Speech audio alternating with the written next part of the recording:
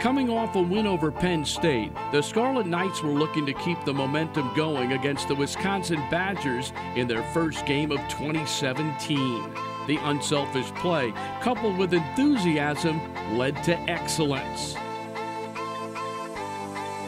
KK Sanders controlled the offense and set the tone with her court leadership. Hustle and spirit on the defensive end of the court translated to good things all around. And Rutgers was on target against a pesky foe who refused to go down without a fight. RU found the range from long range. Aaliyah June, who finished with 13 points in the game, knocked down 3 triples. Sanders followed suit. The sophomore led a balanced scoring attack with 16.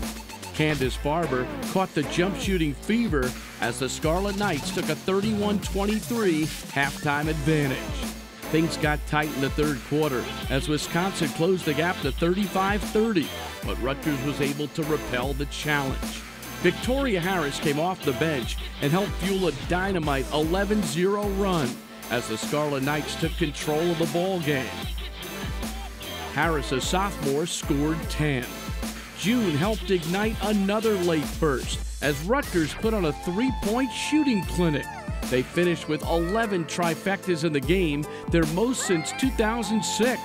It also tied the rack record for threes made in a game by a single team. Couple that with a ferocious defense that forced 22 turnovers, and you've got a 68-52 victory, and a great way to start the new year. Thanks, are you on 3? 1, 2, 3. Thanks, are you?